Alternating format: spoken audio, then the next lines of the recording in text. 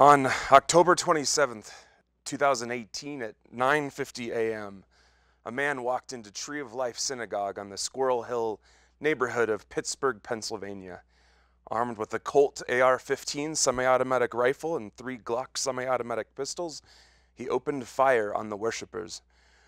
Shortly after, police received calls from people inside the synagogue. Police sources say that the shooter yelled, "All Jews must die," during the shooting. At around 10 a.m., police arrived and exchanged fire with the shooter. A SWAT team arrived shortly thereafter. At 11:08 a.m., an injured shooter surrendered. As he received medical care in police custody, he allegedly told a SWAT officer that he wanted all Jews to die, and that Jews were committing genocide against his people. In all, 11 people were killed, 6 were injured, including 4 police officers. Those killed were Joyce Feinberg, Richard Gottfried, Rose Mallinger, Jerry Rabinowitz, Cecil Rosenthal, David Rosenthal, Bernice Simon, Sylvian Simon, Daniel Stein, Melvin Wax, and Irving Younger. The shooting is believed to be the deadliest single attack on the Jewish community in the history of the United States. Like most people, I was horrified and saddened by yet another mass shooting. As a sociologist who studies and teaches about race and religion, I was also perplexed. I knew that anti-Semitism exists in the U.S., of course. I knew that anti-Semitic hate crimes are still among the most common religious hate crimes in the U.S. But I also believed that anti-Semitism just isn't a major problem in the U.S. It sent me down a rabbit hole, reading everything I could get my hands on to understand anti-Semitism in the U.S. today. That is the genesis of this talk. I do not at all mean for the title to be flippant or lighthearted. It's a genuine reaction that I had initially to the shooting in Pittsburgh. In 2021, how is this still a thing? It's an honor to be part of this year's Holocaust Awareness Week series. My talk tonight is a bit different than the other talks typically. Many of the events focus on historical events and genocides in far-off places. As a sociologist, I'm especially interested in understanding what's happening here today and how it relates to things that have happened in the past. I hope that my talk is in the spirit of this week-long event and its exploration of how hate and violence can happen. On the one hand, Jewish Americans are, by all accounts, well-liked. Many American Jews are highly beloved entertainers, politicians, judges, and accomplished public figures. Surveys tell us a similar story. In a 2014 survey, a national sample of adults were asked to rate religious groups on a feeling thermometer, ranging from 0, the coldest, to 100, the warmest. Jews were rated an average of 63, the highest of any religious group. And notably, Jews were the only group in the survey to receive an overall warm rating, or over an average of 50, from members of every other religious group in the survey. Recent surveys commissioned by the Anti-Defamation League find that strongly anti-Semitic beliefs are held by a relatively small percentage of people. Their 2016 survey found that only 14% of adults in the U.S. have anti-Semitic propensities, meaning that they agreed with the majority of statements like, Jews have too much power in the U.S. today, Jews are more loyal to Israel than to America, Jews stick together more than other Americans, and Jews are more willing than others to use shady practices to get what they want. And notably, this is down from about 30% of adults in the 1960s. Moreover, on the survey, a majority of people expressed concern about anti-Semitism and agreed that the government plays an important role in addressing it. So far, so good. But there are reasons for concerns as well.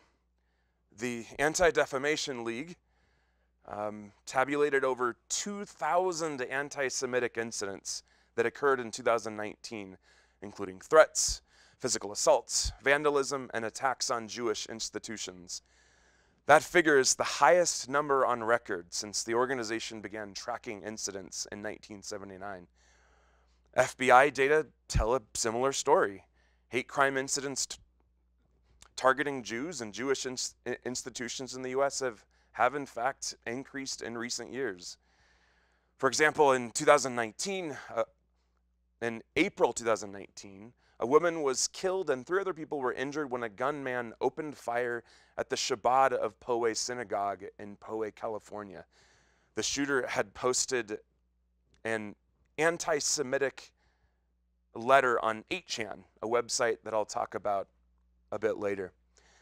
There's been an increase in anti-Semitic incidents in the New York City area, where, of course, there's a large Jewish population. In December 2019, for example, a man invaded the home of a rabbi in Monsey, New York, and stabbed 5 people.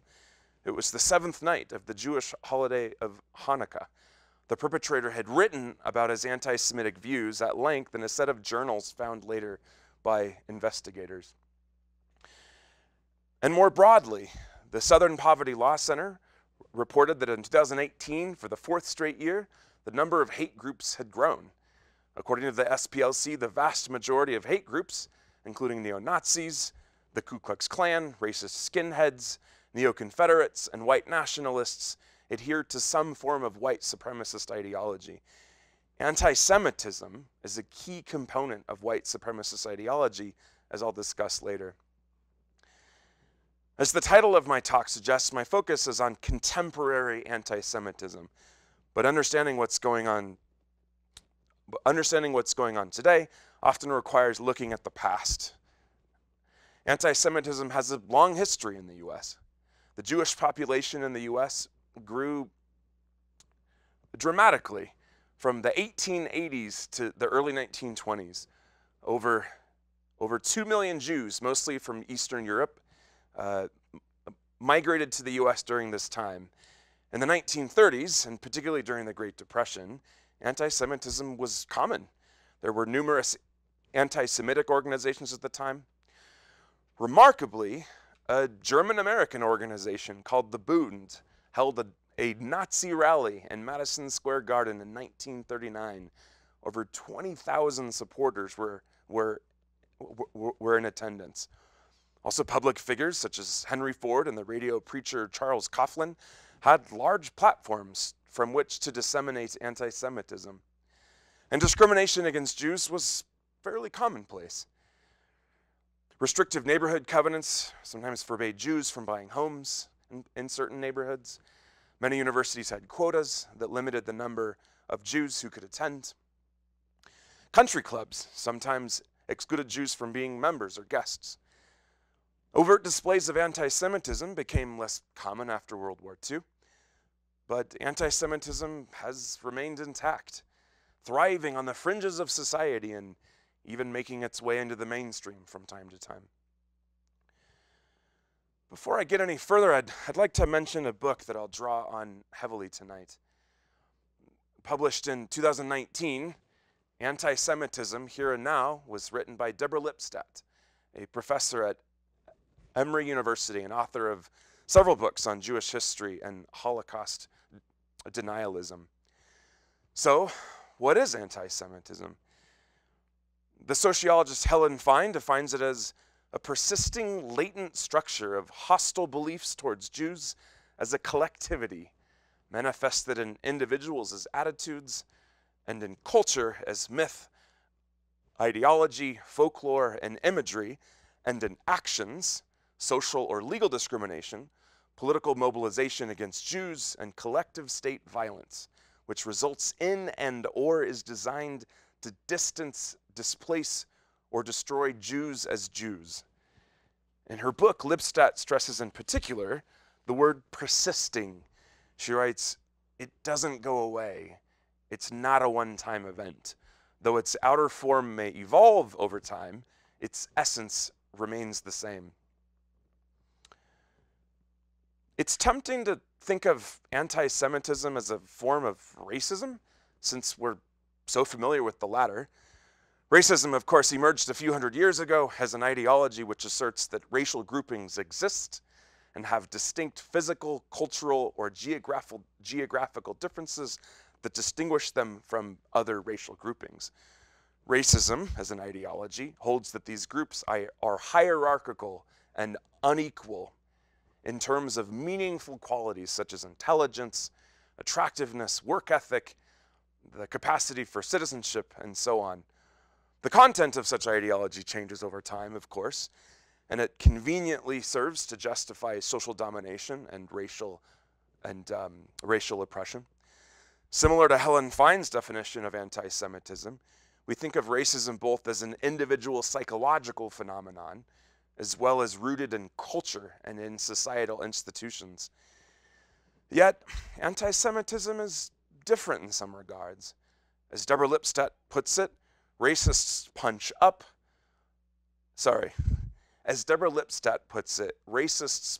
down, anti-Semites punch up.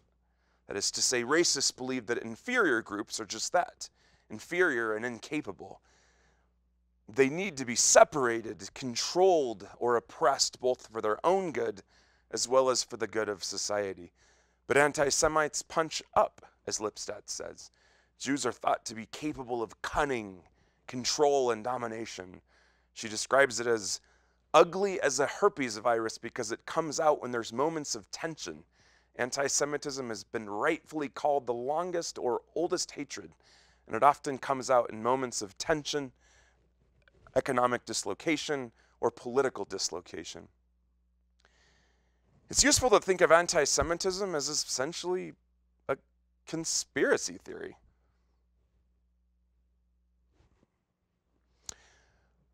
It goes something like this. Jews are not loyal to the countries in which they live. Rather, they seek to gain power, money, and control on a global scale and to undermine the countries in which they live. As a conspiracy theory, anti-Semitism is flexible and adaptable as social conditions and concerns change. Jews have historically been a scapegoat, which has been common in Europe, and all too tragically during the Holocaust. In the early 1900s, anti-Semitism centered on Jews as ruthless, cunning capitalists seeking control over American institutions. Or on the right, Jews were viewed as supporting anti-American efforts to introduce socialism and communism. As with other forms of prejudice, anti-Semitism occurs in varying degrees and types. Lipstadt, in her book, offers a taxonomy of the anti-Semite that I found to be useful. The first type she refers to as the extremist. In the US, this is best exemplified in the far-right white supremacist or white power movement. The so-called Unite the Right rally in Charlottesville, Virginia in August 2017 brought many of its supporters together. Their demonstration was prompted by the debate at the time over the removal of Confederate statues. Organizers also saw the event as an opportunity to unify the myriad of groups and organizations that make up the white supremacist movement. Klansmen were in attendance, as were neo-Nazi groups, neo-Confederates, members of the so-called alt-right, and prominent leaders in the white power movement and in the far-right media landscape. Anti-Semitism was on full display at the event. At one point, of course, notoriously, marchers chanted, "You will not replace us," and "Jews will not replace us." Media outlets reported that marchers repeatedly used anti-Semitic slurs and yelled anti-Semitic chants. For those familiar with the outcome, of course, we know that it turned violent on both days, and one woman died when a white supremacist drove a car into a crowd of counter-protesters. White supremacists subscribe to a white genocide conspiracy theory, which asserts that people of color, immigration, multiculturalism, Islam, and other forces will undermine and eventually eliminate white culture and people. For white supremacists, Jews are at the helm of this effort. This apparently motivated the shooter in Pittsburgh in 2018. He was active on websites and social media platforms used by white supremacists and frequently posted anti-Semitic content. He'd grown increasingly upset about a group of Central American migrants making its way through Mexico toward the US at the time. A far-right conspiracy theory posited that Jews were funding and aiding the migrant caravan. The shooter narrowed in on the Hebrew Immigrant Aid Society, or HIAS, a Jewish nonprofit organization that provides aid to refugees. Shortly before the attack, he posted the following on Gab, a social media platform used by many white supremacists. HIAS likes to bring invaders in that kill our people. I can't sit by and watch my people get slaughtered. Screw your optics, I'm going in. According to the Southern Poverty Law Center, the mention of optics references a disagreement that has raged within the white nationalist movement since the Unite the Right rally in 2017 about how best to get their message across to the general public. I also want to give credit to and recommend another book that helped me understand these groups, American Swastika, by Pete Simi and Robert Fertrell, based in part on unprecedented access that these researchers had to white supremacist groups and their private spaces. This book is an essential read if you want to understand this movement. This last example of Gab and the shooter in Pittsburgh highlights the role of the internet and social media in perpetuating anti-Semitism and white supremacist ideology. Experts, social scientists, and journalists who track anti-Semitism, the alt-right and white supremacists, consistently argue that the internet and social media play a critical role. Exposure to these ideologies and groups used to require attending a meeting, getting materials in the mail, or other means.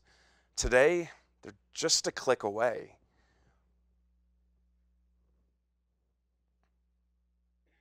White power groups were quick to take advantage of the internet and online forums. Launched in 1996, Stormfront is one of the oldest white supremacists and neo-Nazi websites, but it's still quite active. If you visit today, you'll see that it remains an active hub for sharing ideas, announcing events, and building community. When I visited, the counter indicated that the site had had over 20,000 unique visitors in the previous 24 hours. Given that their beliefs and their subculture are marginalized today, Aryans and white supremacists seek out and create spaces where they build community, offer mutual aid to each other, and bond. Newer white supremacist websites and podcasts such as The Right Stuff, The Daily Stormer, and others feature anti-Semitism and racism frequently. Social media platforms and online forums where basically anything goes, such as 4chan, 8chan, Gab, and Discord, allow anti-Semites and extreme racists to share ideas, bond, plan, and build community. The internet allows those with beliefs and ideas on the margins of society to easily find each other. Experts also point to YouTube playing an important role as well. Its algorithm designed to suggest and then play ever more provocative and hard to turn away from videos tend to lead viewers to darker and stronger racist and often anti-Semitic content. The internet's also a means of anti-Semitic action and organizing. In recent years, Jewish journalists, or journalists perceived to be supportive of Jews, have been increasingly targeted by anti-Semites and white supremacists on Twitter and elsewhere. One common but chilling method of anti-Semitic targeting and harassment is the use of triple parentheses around the names of Jewish journalists or organizations thought to be controlled by Jews. The practice, also known as an echo, originated with the alt-right blog, The Right Stuff. In preparing for this lecture, I spent some time myself on 8chan, a website known for having and facilitating anti-Semitic and racist content. Like 4chan, 8chan is an image board or website with forums which operates mostly via posting images. This makes 4chan and 8chan popular sites for the creation and sharing of memes, for example. I discovered a lot of anti-Semitism in the form of ethnic slurs, neo-Nazi content, and conspiracy theorizing. As I had read elsewhere, extreme online content makes frequent reference to ZOG, which stands for Zionist Occupied Government. Anti-Semites online make frequent reference to organizations, institutions, and governments that they believe to be controlled by Jews. I also found debates about whether or not posting and sharing content is enough, or whether violence is necessary. Some posters valorized and praised individuals who have engaged in recent violent hate crimes, such as Dylan Roof, Robert Bowers, or Brenton Tarrant, the shooter in the recent massacre in New Zealand. Others engaged in conspiracy theorizing about how Jews must be behind those incidents in an effort to advance nefarious goals. The use of triple parentheses was common in referring to people or organizations thought to be controlled by Jews. The alt-right is worth a brief mention, as it's an important development. It's short for alternative right, a term coined by noted white supremacist Richard Spencer. A loosely organized and diverse movement, it sees itself as an alternative to the mainstream right or conservative movement, which it views as too weak and impotent on issues of race and immigration. The alt-right skews a bit younger, better educated, and has a heavy online presence. Not all who identify with the alt-right are white supremacists or anti-Semites, but many are. Adherents of the alt-right believe that whites should be able to preserve their heritage and culture, and that multiculturalism is a major threat. They avoid imagery and slogans typically associated with traditional white power organizations and movements. The more I learn about the white power movement, the more I realize that anti-Semitism is a common thread that runs through each of them and their ideologies, and that this anti-Semitism is inseparably linked to other forms of hate and extreme prejudice.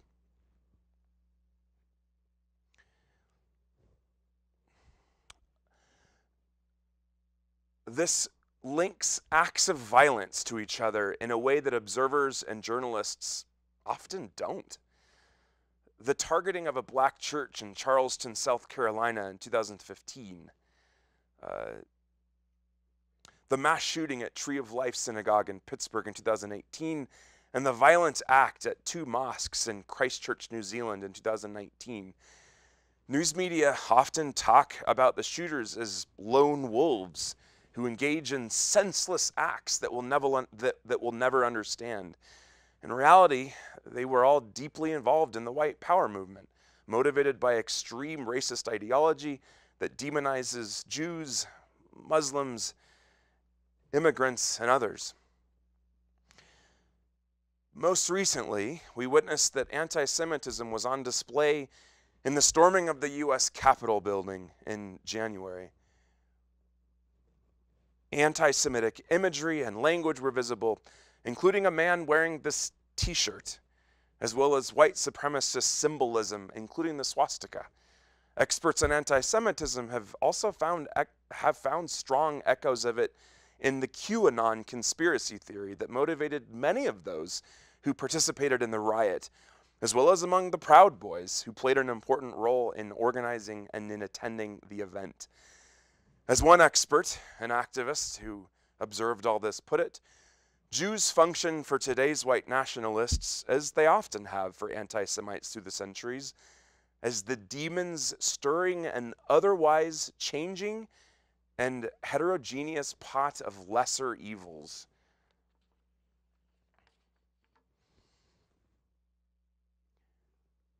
Anti-Semitism, of course, exists in many forms and to differing degrees.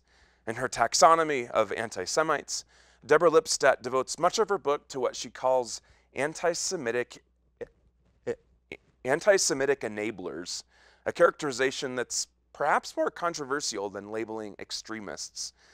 To Lipstadt, anti-Semitic enablers are those who may or may not personally be anti-Semitic, but facilitate the spread of anti-Semitism as they act out of their own political or ideological motives. She uses President Donald Trump as an example. In some speeches and tweets, he would sometimes veer, albeit subtly, into anti-Semitic tropes and stereotypes and sentiments. He has at times retweeted images and videos with anti-Semitic undertones as well. Perhaps most controversially, of course, he was reluctant to distance himself from anti-Semitism or condemn it. Shortly after the violence in 2017 at the Unite the Right rally in Charlottesville, Virginia, Trump infamously condemned the egregious display of hatred, bigotry, and violence on many sides. The next day he said that there were, quote, very fine people who were marching among the white supremacists. Deborah Lipstadt also uses Jeremy Corbyn as an example of a possible anti-Semitic enabler. Corbyn is an important figure in the British Parliament as the former leftist leader of the Labour Party. The member of Parliament has a history of defending and associating with controversial figures with anti-Semitic views. The idea of anti-Semitism on the left was, I will admit, initially perplexing for me, as it might be for many. In her book, Lipstadt argues that anti-Semitism can find a place on the left because of the left's deep concern with the concentration of power and money, imperialist foreign policy, and the strong inclination to identify with oppressed groups and people of color. This sometimes manifests itself in debates over Israel, Zionism, and the Israeli-Palestinian conflict. The issues recently gained some attention in the U.S. because of comments made by Representative Omar Ilhan, a Somali-American congresswoman from Minnesota. In 2012, she tweeted, "Israel has hypnotized the world. May Allah awaken the people and help them to see the evil doings of Israel." In February of 2019, in an exchange with journalist Glenn Greenwald, she tweeted, "It's all about the Benjamins, baby," in reference to American politicians' support for Israel, and in reference to the American Israel Public Affairs Committee, or AIPAC, a lobbying group that advocates for pro-Israel policies to the U.S. government. At a bookstore event later that month, she said, "I want to talk about the political influence in this country that says that it's okay for people to push for allegiance to a foreign country." Critics say that she crossed a line into anti-Semitism by drawing on old tropes and stereotypes about money, control, and foreign loyalties. But she's been defended by other progressive politicians in the U.S., like Bernie Sanders, and who worry that efforts to condemn her are merely political, and that they reflect a desire to shut down a legitimate and important discussion about U.S. foreign policy toward Israel.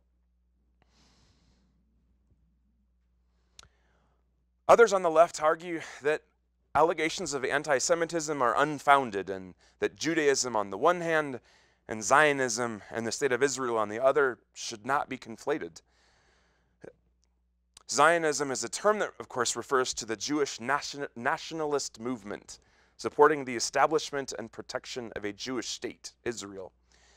Peter Beinart, a CUNY professor and contributor to The Atlantic, and I think notably an observant Jew, has argued along with others that anti-Zionism is not synonymous with anti-Semitism. For one, he argues, many ethnic groups don't have their own nations, and many countries have built nations around civic nationalism rather than ethnic or religious nationalism. He argues that Israel's current model of ethnic and religious nationalism excludes Palestinians from full participation and recognition, both Palestinian citizens of Israel as well as those in occupied territories.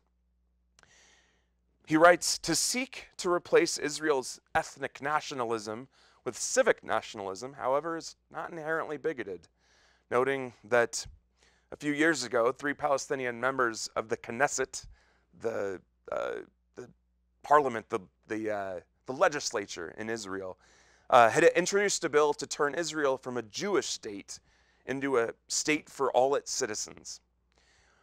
As one of those Knesset members, Jamal Zahalka, explained, we do not deny Israel or its right to exist as a home for Jews. We are simply saying that we want to base the existence of the state not on the preference of Jews, but on the basics of equality. The state should exist in the framework of equality and not in the framework of preference and superiority.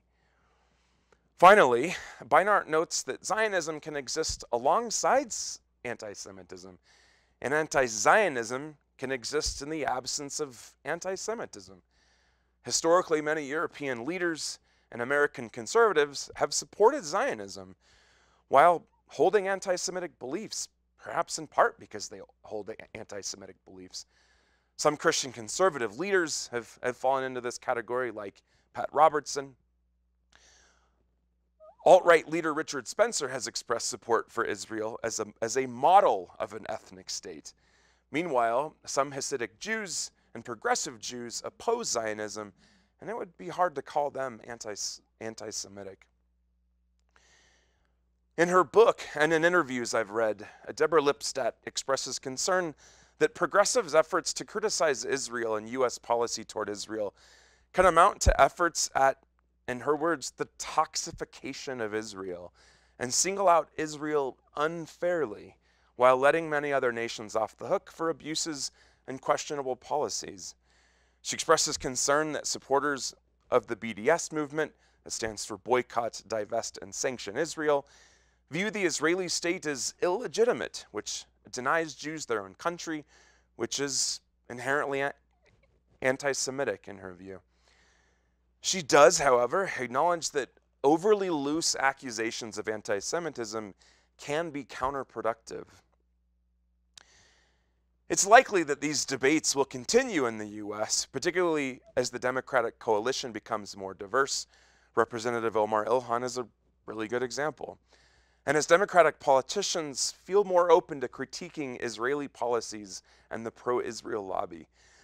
I, for one, remain somewhat baffled and humbled as I try to make sense of where valid criticism of Israel and Zionism ends and where anti-Semitism begins. For what it's worth, I've read several defenses of AIPAC from American Jews who say that its influence is often overstated and that progressives do it disservice by refusing to engage with it or to attend its conference, as those in attendance represent a wide spectrum politically and in their views of Israeli policies. So, how do you end a lecture on anti-Semitism? I'm not really sure. Ending is always difficult. First, I want to say thanks for letting me talk about my research into this complex, fascinating, and very divisive and vexing issue. And I hope that you got something out of it. Deborah Lipstadt wrote a piece for Time magazine shortly after the shooting at Tree of Life Synagogue in Pittsburgh in 2019. Here's a photo of an interfaith vigil held in Pittsburgh shortly after the shooting.